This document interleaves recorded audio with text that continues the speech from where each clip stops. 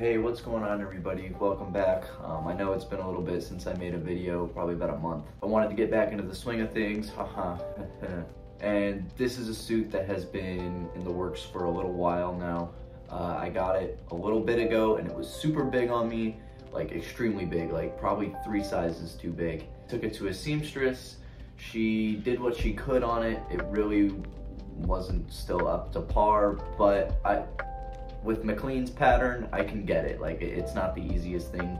I sent it to a buddy, Spider Slinger. As mentioned in the last video, he helps me out with a lot of my suits when there's things that I know should be done to them that I know I personally don't have the skill to do. Say hello and say goodbye, okay. Thankfully, I was able to send this suit to him and he did all of the texturing work. He did all of the battle damaging work. He was able to make it a lot more tight on me. It's still a little long in the arms, but like, I don't care. It's really that simple. Like, I know the kids don't notice things like that. They notice here and here. As long as that looks good, the kids are good. People that want to nitpick online, that's fine. Let me stop rambling. I'll show you guys the suit. I am talking about the TASM 1 suit. It looks incredible. So TASM 1 came out when I turned 11. So I was like super influential, you know, like just about to be a teenager. So this was like kind of the Spider-Man that I grew up with personally. I know that sounds like really weird to hear. It's either Toby or Tom, but I'm kind of like right in the middle. When I was really little, I was growing up with Toby, but Andrew's the man. It look good, look at that.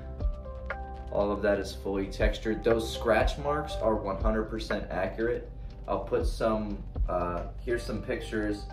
You guys can see these scratches are 100% accurate to the film. They are all over the suit. You get a good look at that texture there. That's all 3D. He did a great job on this. Not much of it has peeled either. This was done on a Heroes Time suit. I have seen that some people have washed their suits after doing that and all the puff paint has fallen off.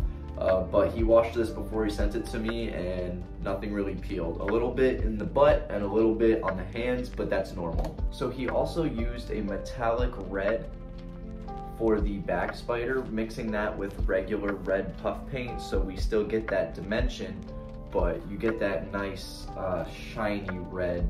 It reminds me a lot of the scene from The Bridge where he's on the top and he kind of takes his shirt off and that light is shining on his back. You really can see it's kind of like that like pinkish color. It looks really cool. This suit does have wrist zippers, thankfully, so the puff paint helps a lot when it comes to using your phone or anything touchscreen. Puff paint is really good for that. I don't know if you guys know that, but if you ever have a suit that just won't work with your phone, put some dots of puff paint on the fingers and it will 100% help with that. You'll be able to use your phone.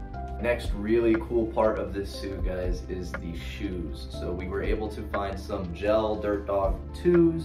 Unfortunately, we couldn't find the accurate 3s, but they did the job just as well. We only painted one bottom of the soles because I do a lot of flips and stunts in my suit, so I kind of told him, as you can see here, there's not really a point to painting them because they're just gonna scuff off. He could have done a little clear layer, but again, it's gonna get scuffed. So it doesn't really matter to me. People don't see the bottom of the soles that much. It's really the sides that are important, which he got down perfectly. All of that burn and shading is completely accurate. We've got the red leather like topping here and this like little gate thing, which come on the Dirt Dog 3s, but he had to do that by hand and actually sewed that, so that's extremely cool. Let me show you guys the mask. All right, so here is the mask with the T-Jack FX face shell. You get a good look at that. Oh, look at my ring light. There you go, you can see the texture all over the mask once again. These frames are T-Jack FX frames that are just a little dirtied up. You can still see those are navy blue. And then these are actual sunglass lenses in here. Those are actual sunglass lenses. You can see all the little black dots. Spider Slinger did those by hand. He's now going by the Spectacular Spider-Man on TikTok. So go follow him up with that in the description. There's one more thing on the suit that I want to show you guys that I think is like extremely cool. Not a lot of people that have the TASM 1 suit battle damage it, and even when they do, I don't see many at all that have done this to their suit. So I'm really happy that Spider Slinger was able to do it, and he was able to do it well. Here we have the web patch from when Peter gets shot in the leg at the end of TASM 1. I don't know if you guys remember that. I'll put the clip in. So yeah, basically, Peter, gets shot in the leg and then he has to web it up so he can keep doing what he has to do, go fight the lizard. Actually used his working web shooters to shoot all of the web fluid onto the hole that's there. So I think that's really cool, and it makes it more realistic to me. Here's a little bit of a closer look at the web patch. Can really see the strands of webbing in there and stuff. It's all hardened now, obviously, because it's been on there for a couple weeks now. I'm gonna go ahead and throw this on for you guys real quick. But first, I wanna show you an extra part to this suit that isn't used with it, but I haven't got to showcase these in a video yet, and there's no point in making a whole video on them. Okay, so these are my TASM 1 Peter Parker web shooters, which some people like to wear them over their TASM 1 suit, but since this suit is so film accurate, I'm gonna just stick to that. We just used just a leather band.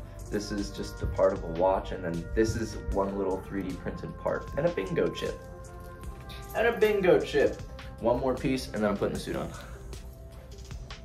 I've always wanted this, even when I was just going to school, because I wanted to feel like Peter Parker, and now I have it. And literally anytime I go out and I have to bring anything extra than the normal stuff I keep in my pockets, I bring this because it's so cool and I just love it. This is the JanSport Slacker that Peter uses in TASM 1, and for one scene in TASM 2 when he's doing his little graduation, he uses this backpack. It's all dirtied up, and these are actually accurate as well. We went online and found some reference pictures of the actual backpack in a display, and he did that all the way around. And of course, we could not forget Peter's little writing in here. Property of Peter Parker. I mean, if I lose this backpack, nobody's gonna be able to return it, but I'm not gonna lose it because this backpack is super cool. I'm never gonna get rid of it.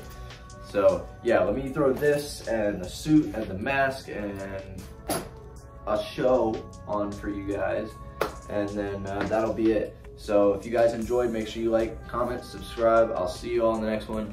Go follow my Instagram. If you're from my Instagram and you're finally on my YouTube, thank you very much for merging over and checking out my long-term videos. I do a lot of cool edits and stuff on Instagram, so if you guys haven't followed me on there, go check that out.